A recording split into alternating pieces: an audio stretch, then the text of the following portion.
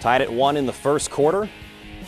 And Chandler Westcott scores at the doorstep for Southern Virginia would take the lead. And a great defensive play right here as Javon Smith causes the yard sale, so we call it in lacrosse, scoops it up and dumps it off to John Mullen. Still 2-1 Knights. Westcott rips another shot, and a nice clean save by Cole Zafarakis.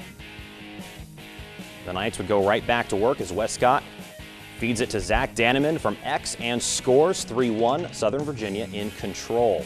And the Polar Bears would respond immediately with Joe O'Connell wrapping around the keeper and scoring and ripping the twine. 3-2 Knights still in front.